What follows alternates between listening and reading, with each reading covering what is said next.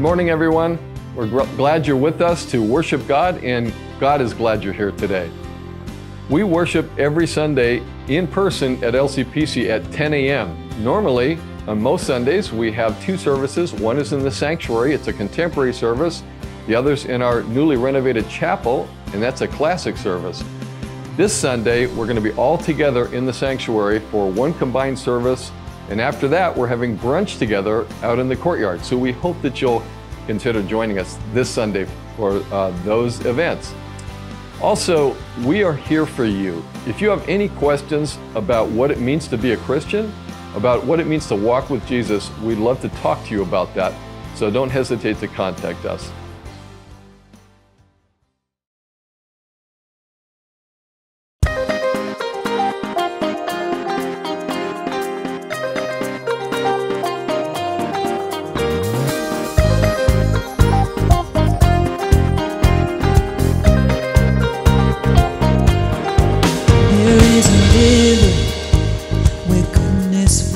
There is a fountain that drowns sorrows. There is a known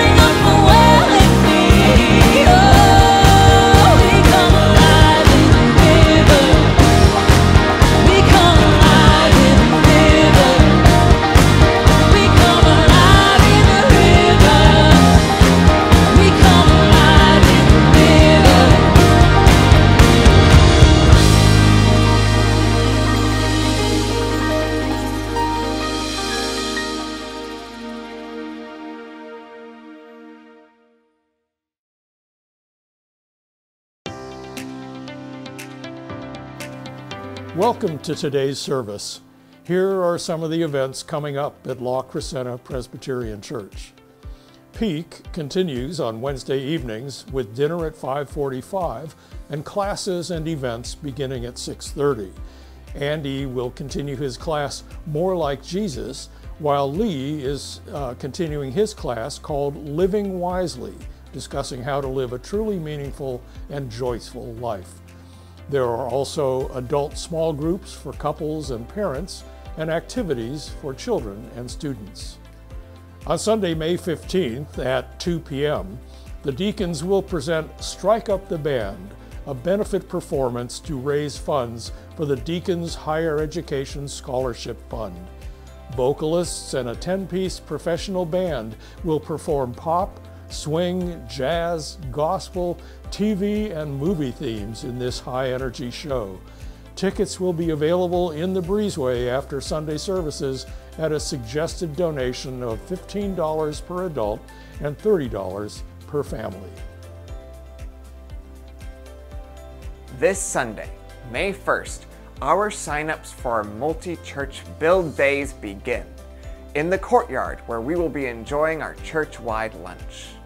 We will be working alongside volunteers from Friendship Pasadena Church, La Cañada Presbyterian Church, and Pasadena Church. This is a chance to help build affordable housing for two families, and a chance to make new friends while joining God in what He is doing in Northwest Pasadena. We will be working on 2 homes at the corner of Howard and Navarro. No experience required, as we will be guided by expert Habitat staff. All individuals 16 or over are encouraged to join us. We will have 2 shifts each day, 8 a.m. to 12:15 p.m. and 11:15 a.m. to 3:30 p.m. If we have enough volunteers, some will be working on some projects at the Harambe Center across the street from the build. So come to the table, the sign-up table, on your way to the food table.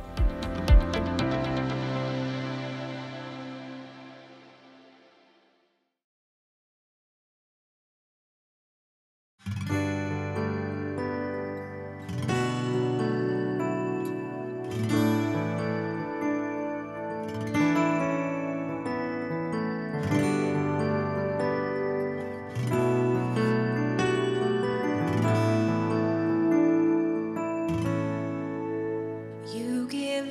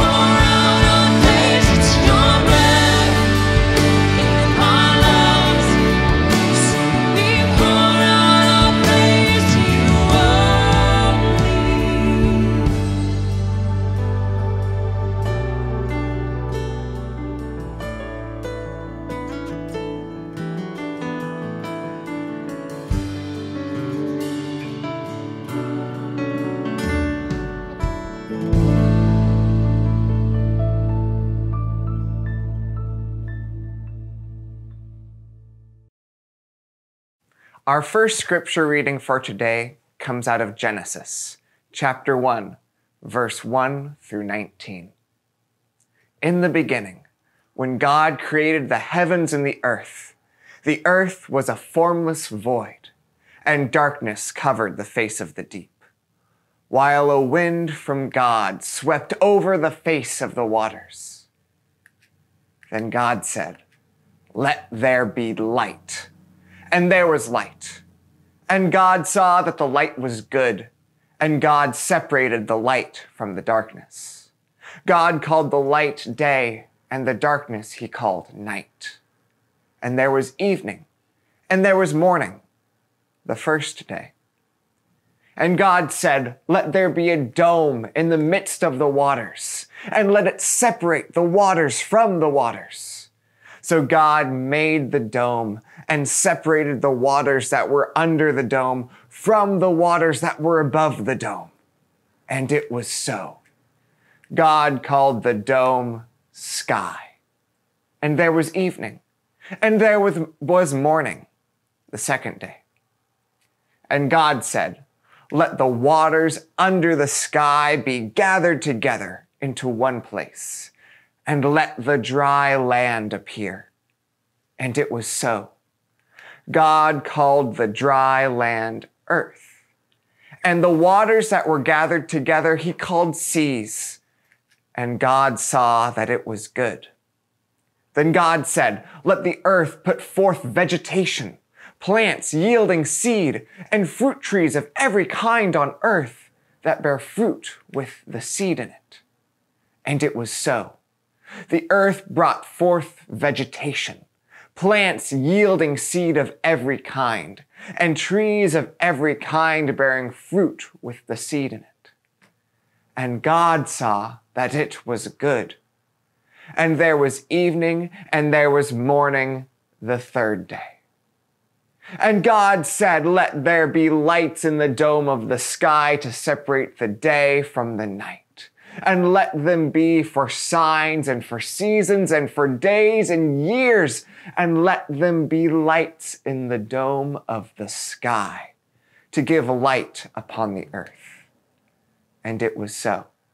God made the two great lights, the greater light to rule the day and the lesser light to rule the night, and the stars.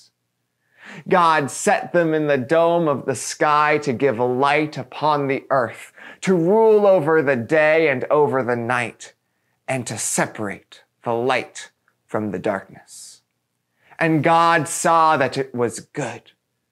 And there was evening, and there was morning, the fourth day. This is the word of the Lord. We stand in need of forgiveness. We stand in need of God's grace. So let's go to him now and confess to him. Gracious Father, we are here today worshiping together because we love you, but we bow in your presence because we haven't loved you as we should. We confess today that we have often disobeyed you. We've failed to live as sisters and brothers united in Jesus. We haven't leaned on your power and strength. We haven't sought your guidance. Lord, we haven't forgiven our enemies or prayed for them as you've commanded us to do. We haven't shared the good news of your gospel with our neighbors and friends. We have not loved you with our whole heart. We've not loved our neighbors as ourselves. God, we lay all this before you and ask for your forgiveness. We ask you to change us from within. Lord, we are hungry today to be close to you, to receive your grace and mercy. So we pray that you'd help us to see our sin, that you'd help us to see your face in the faces of the people around us. Would you teach us to follow your example and to serve one another in love? And we pray these things in the name of the Father, the Son, and the Holy Spirit. Amen. Our second scripture reading comes from Genesis, chapter 1, verse 20, through chapter 2, verse 3. And God said, "Let the waters bring forth swarms of living creatures, and let birds fly above the earth across the dome of the sky." So God created the great sea monsters and every living creature that moves, of every kind, with which the waters swarm, and every winged bird of every kind. And God saw that it was good. God blessed them, saying, "Be fruitful and multiply, and fill the waters in the seas, and let birds multiply on the earth." And there was evening, and there was morning, the fifth day. And God said, "Let the earth bring forth living creatures of every kind, cattle and creeping things and wild animals of the earth of every kind." And it was so. God made the wild animals of the earth of every kind, and the cattle of every kind, and everything that creeps upon the ground of every kind. And God saw that it was good. Then God said, "Let us make humankind in our image, according to our likeness, and let them have dominion over the fish of the sea, and over the birds of the air, and over the cattle, and over all the wild animals of the earth, and over every creeping thing that creeps upon the earth." So God created humankind in his image. In the image of God he created them. Male and female he created them. God blessed them, and God said to them, "Be fruitful and multiply, and fill the earth, and subdue it, and have dominion over the fish of the sea, and over the birds of the air, and over every living thing that moves upon the earth." God said, "See, I have given you every plant yielding seed that is upon the face of all the earth, and every tree with seed in its fruit.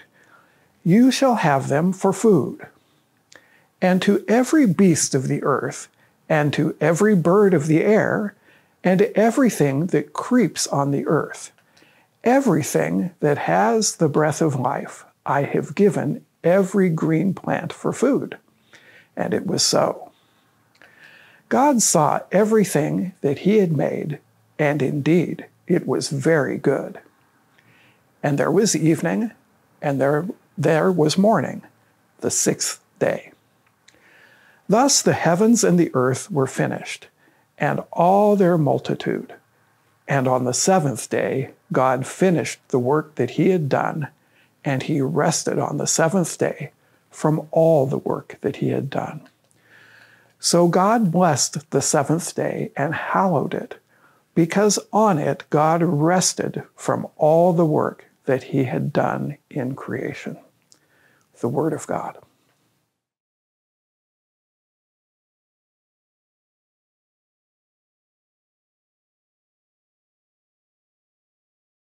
Let's pray. Gracious Father, we thank you for the good creation that you have given to us, Lord, that you have given to us to rule over. And Lord, we thank you that we are part of that creation. We thank you that you lovingly made us and formed us. Lord, we pray that we would give you glory, that we would give you thanks and praise. Lord, most of all, we pray that you'd help us to be fruitful for your kingdom. And Lord, we pray that the good news would come not only in word, but in power, in the Holy Spirit, in full conviction. Amen. I don't know about you, but my grandparents seemed to be able to do everything, right? There was nothing they didn't know how to do. I remember as a kid, my mama would make butter and she could sew and she could garden and she couldn't cook that well. And I know you're not supposed to say bad things about your mama. And I loved her dearly. I still love her, but she really didn't cook very well. I know it's a stereotype, right? Southern grandma that can't cook, but it's really true. But she could do so many other things, and my papa could do everything. I mean, he could weld and he could fix washing machines. I mean, they just seemed to know how to do everything. And it kind of got me wondering, now I'm an adult and I have kids and I can't do anything. And I don't know, I can't fix anything. I don't know how to make anything. I can't really, I don't know how to do anything. And I began to ask, Is it our education system that's failed us? Is it our culture that's collapsing all around us? And I began to think about what they did, how they grew up. And part of it, they really knew how to do everything because they couldn't buy anything, right? They had to make everything they ate and wore. And they had to do those things. But something else happened, and sociologists are now kind of pinpointing a few things. One of the things that happened was that during the Great Depression, there was a great surge in hobbies and home profit projects. Right? In the Great Depression, people lost their jobs, and all of a sudden not only did they have time on their hands, but they needed money. So they began to, not only had they learned how to do these things as children, right? But they began to practice these things. And during the Great Depression, we began to see a lot of hobbies take home and home for-profit projects. Right, leatherworking and welding and metal work and all of these things, they began to pop up in people's lives. Now, fast forward, 100 years, right? During the COVID depression, during the COVID lockdown, the same thing happened. Have you noticed? Just a show of hands there while you're watching your computer. How many of you tried to make sourdough bread during the COVID depression, right? How many of you? Right? How many people did you see on Facebook, Instagram, TikTok, Twitter, wherever, right? They began to make projects. People began to do woodworking and people began to make bread and they explored, painting. I knew people that started painting with watercolors and now are making these beautiful paintings. Right? What happened was people had time on their hands, and for some people, they realized they needed maybe an extra way of making some income. And what's happened in our own current time is that people's skill levels have actually gone up, right? All of a sudden, people learned how to fix their sink and unclog their toilets all by themselves, right? They began to do things because they had time. And I love this. I love it. I love hobbies. I have my own hobbies of woodworking and sleeping. And I really do. I love this idea, this arts and crafts movement that we see going on around us. People have started quilting, in droves. It made me think, and one of the things that happened was I began to think about hobbies. What could I take up? And I began to remember my love when I was in high school of painting. And that love was really inspired by one person, and that was Bob Ross, right? He was this PBS guy. In fact, Bob Ross has made a comeback, right? Even teenagers right now know who Bob Ross is. He's sort of a cultural icon again. I began to think about what Bob Ross does, right? And why he's so, appealing. Right? Because now we're all doing it on YouTube, right? But you get on YouTube and in about 29 minutes, he goes from blank canvas to finished picture, right? You can watch this thing and you see, and he also, it's fun to look at his hair and it's fun to, hear him talk and tell us stories about his squirrels and whatnot, right? It's great. But it's this idea that he takes nothing, right? That's just a blank canvas and creates something. It's that creativity. We marvel at it.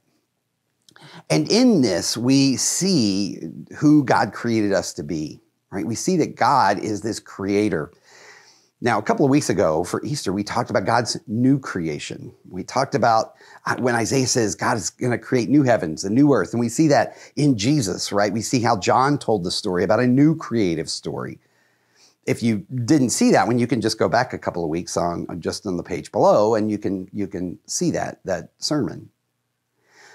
But today we're going to go back to the blueprint. What is it about creation that it just fascinates us, right? It draws us into who this God is. And I want you to look, this story is somewhat different. It's a different kind of story. It's not told the way we normally think of creation stories. In fact, it's told, this creation story is told in a way that is similar to creation stories that existed at the time when this story is written. Now, you're going to hear me say the word story, and you're going to say, wait a minute, Lee, are you saying that it's not true? Are you saying it's a myth, right? And I don't mean that at all. This story is absolutely 100% true, but it doesn't tell us the facts, right? It doesn't tell us, it's not giving us a scientific telling of how this world came to be. That's not the point of this story. And the reason why I keep using the word story is because I want you to ask another question. Is the story of the Good Samaritan true?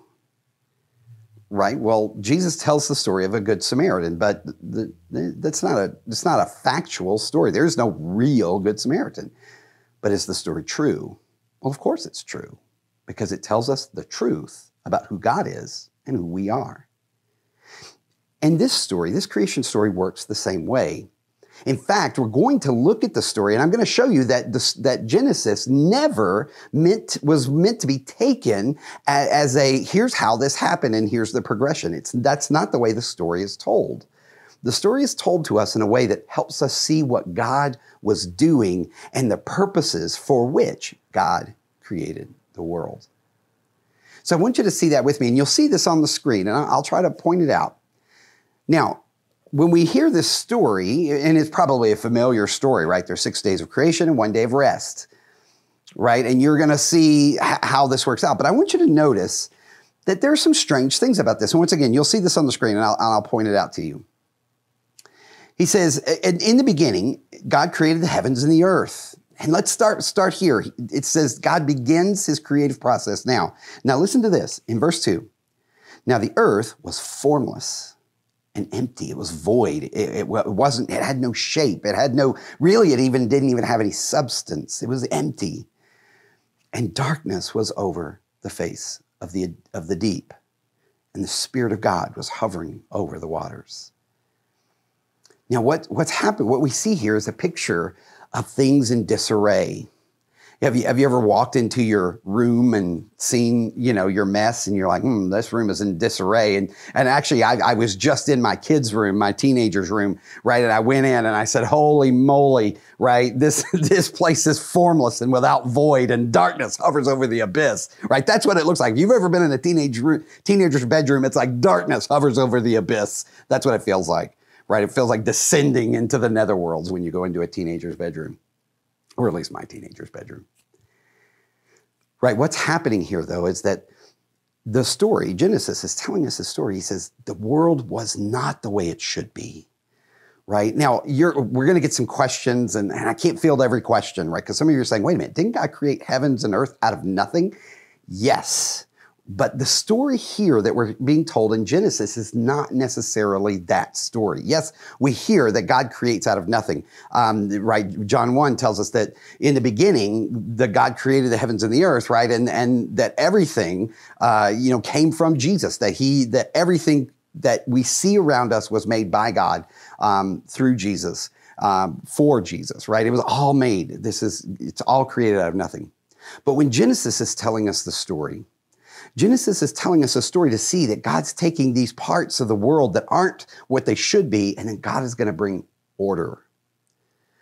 Now, and we're going to see how this happens. Remember, the earth was formless and was void, right? It was empty and shapeless, and darkness hovered over the abyss.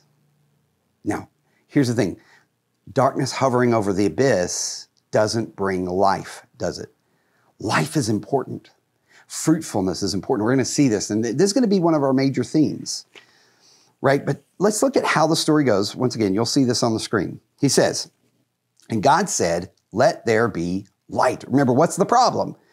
The earth is formless, without void. There's darkness over the face of the earth, right? There's darkness is there, but God says, let there be light, because you need, in order to have life, in order to have fruitfulness, in order to have any kind of flourishing, we need light. And God says, let there be light, and there was light. And God called the light, and God saw that the light was good, and he separated the light from the darkness. And this word separated is really important in the Genesis account of creation. Why? Because God's taking this formless void, this shapeless thing, and he's separating it. He's cutting it and making it to where it should be. He's dividing things up and putting them in their proper place. And that's an important thing, the proper place, the place that brings life, the place that brings order to the universe. And God called the light day, and the darkness he called night, and there was evening and there was morning, and that's the end of the first day. Now, here's the thing. Day one, God creates light, right? He says, we're going to have light, and we're going to call the light day, and we're going to call the darkness night. It's going to be great. Except, did you see what was missing? There's no sun. There's no moon. There's no stars. There's nothing that actually gives light, right? Did you notice that? Do you know where that comes? That is on day 4. Day 4. Now, see, if you look on the screen here, it says day 1, right? God creates light and dark, and he creates day and night. But on day 4, he creates the actual things that can give light, like the sun and the moon and the stars. And day 4, he says this, let there be lights in the vault of the sky to separate the day from the night. You see what God is doing, and there's a real structure to this. Remember I told you that this story is not meant to tell us how things came to be the way they are. That's not the point. The point of the story is not how, but why.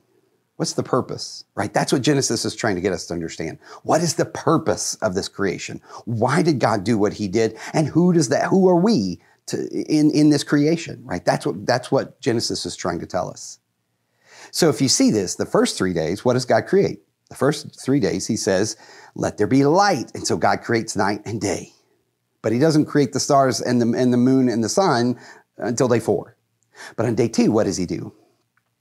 Remember, the ancient world, they believed that, and it makes sense, right? If you look up in the sky is blue. Well, unless you're in California, and then it's kind of brown. But if you look up most places, right, the sky is blue, right? And you look at the water below, and the water is blue. And so it made sense to them that there was water up there, right? And guess what? Every now and then, water falls down on you. It makes sense that there'd be water up there. Right? And they believed there was water up there and there was water below. And what does God do on the second day? God creates a dome. And that word firmament, nobody knows what firmament. What does firmament mean? Who knows? It means a dome, right? And God took, just so you know, and I grew up in Louisiana. We have the Superdome, right? It makes sense. We just call it a dome, right? What does God do? He puts a dome. It's see-through, but it's a dome. And what the dome does is separate, remember? Order, bringing things to life, right? Separates the water up there from the water down here. And the water and that dome thing, he says, well, that's the heavens, that's the sky. And the water down here, well, that's the seas. Right? So think about it. What he does, he creates the water up there so that it protects us. Water up there, water down here. Now on the third day, God says, now let's have the water under the down here water. Let's have that water divide again. Right? We're going to take some water and we're going to push it over here and put all the water together over here and all the water together over here. And when it does that, the land, we can actually see the land now. And he says, and the water, he calls the seas, and the land and the dry parts, he calls, well, that's the land, the earth. So he creates. So what you see is, you see someone like Bob Ross here. Now, I'm not comparing God to Bob Ross, but you see where I'm going. Bob Ross first, he sets the stage, right? He paints places where he can put things. And then the second set of 3 days, remember it's the first 3 days and the second 3 days. The second 3 days, he begins to fill in those places, right? So the first day, he creates sky. He creates the light and the dark. And then on day 4, right, the first of the second set of 3 days, he creates the sun, the moon, and the stars to populate, right, this place, this light and dark. On day 2, he creates the waters up there, the sky, and he basically makes the sky and then the oceans. And on day 5, right, what do we get? Fish and birds, right? So we see on day 2, he created a place where birds and fish could live. And then on day 5, he puts birds and fish in there, right? So he creates a nice tank and then fills it up. Now remember, on day 3, God created the dry land and the seas. And on day 5, what does he do? He populates the land, right? And not only does he populate the land, but he creates animals. And then on day 6, right, when he's populating the land, right, what does he do? He creates human beings in his image. And we're going to talk about what it means to be in God's image next week. We're going to come back to that. But he creates human beings in his image, in God's own image, right? And what are they to do? They are to rule the world. Now, they're not to rule the world as they see fit, right? This is not theirs to do with whatever they want because, well, this belongs to God.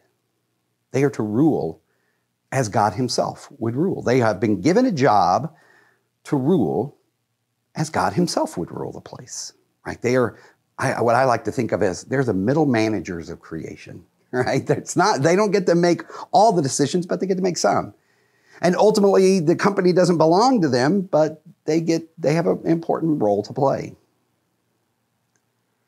And on day 7, right? So we see the first 3 days, the second set of 3 days, and then the last day, God rests, right? And I love what it says. Genesis chapter 1, verse 31, it says, and God saw all that he made, and listen to this, it says, it was very good. Did you see that as you were reading? God, at the end of each day, God looked at what he had done. He said, wow, that's really good, right? Now, very often we misunderstand this. We think, oh, God created this, and this thing in itself is good. In other words, the earth is a good thing. That's not really what he's saying. What God says when he looks at his work at the end of the day, he went, wow, that's really good. I did a great job. And because good doesn't necessarily mean what we think it always means. Good means that it is producing what it's supposed to produce, that it's doing what it's supposed to do, that it is good because God has created it and it's fulfilling its purpose. And so God says it is good, it is good, it is good, it is good, it is good. And then on day 6, the last day of the week, it's the 6th day of the week, the last day of work, what does God do? He looks at the world and with human beings in it, he says, now it's very good. It's very good. Why? Because the world is about to be able to do what he has created it to do. Do you know what it is that he's created it to do? Listen to this. When God creates human beings, and this is in chapter 1, verse 28, it says, God blessed the humans, and he said to them, right? He doesn't say this to any other parts of the creation. He doesn't give them the other parts of the creation any kind of command. But to the humans, he says this, be fruitful, and increase in number, fill the earth and subdue it, rule over the fish of the sea and the birds in the sky and over every living creature that moves on the ground. You are to rule and to subdue. Now, we're going to talk about what that means next week. But what I want you to see is that God has created this world, right? He's created his cosmos. And remember, it's his. It's not ours. It is his. He has created his cosmos to bear fruit, to be fruitful. In other words, it's sort of like God created this universe in order to bear fruit. He created it for really his own glory, so that his good creation, this good work that he had done, right? This good creation bears fruit. It creates, remember, God is the God of life. And what does this world do? This world produces life. It continues in that life shaping, life forming, life affirming, right? It does these things. It bears fruit, right? That's how, when you're a gardener, right? You know, how are my tomatoes doing? Well, if your plants are spitting out tomatoes, then you know it's good. It's doing what it's supposed to do. Right? How do you know when things aren't good? Right? The leaves start to get brown. The fruit doesn't come out right. You're like, something's wrong. Why? How do we know it's wrong? Because it's not doing what it's supposed to do. It's not doing what it was made to do. It's not fulfilling its purpose. But God says when he looks at the world and with human beings in it, now human beings are here, he looks at the world and he says, this is very good. This is going to produce what I wanted for it. Was to produce fruit. And then on day 7, God had finished the work he had been doing. So on the 7th day, he rested from all of his work. And God blessed the 7th day and made it holy, right? And because on it, he rested from the work of creation that he had begun. Now, very often we think that God's sort of, went, kind of saw his creation and said, man, I'm really tired. I should go take a nap, right? Because that's what we think of when we think of resting. At least that's what I think of when I think of resting. But one of the things that we see about this story, remember I told you this story is similar to other stories. It's similar, but different, right? There's a lot of similarity, but there's a lot of difference too. We don't have time to go into all of those differences. But one of the things that we see is that the stories told like this are stories about how these either kings or some of the other gods of the ancient world, how they create the cosmos and why they create the cosmos. But what we see, and John Walton, who is an Old Testament scholar, has sort of put forth this idea. He tells us that in the ancient world, when people would have read this, they would have understood that what God was doing was building a cosmic temple, or maybe what we might even call a cosmic palace. And temple and palace here would sort of overlap. Now, what is he doing? He's creating this palace, this temple for himself. And he creates it, he sets the stage, and then he fills the stage, right? He sets all the first 3 days, he sets the stage, and then the second set of 3 days, he fills the stage, and then on the seventh day, he rests. And that word rest is not a word that means he went and took a nap. The normal way people would have understood this story is that the word rest means he was seated on a throne, right? God creates this wonderful temple, this holy temple for himself, this great cosmic palace. And then on the seventh day, he takes his seat and begins to rule.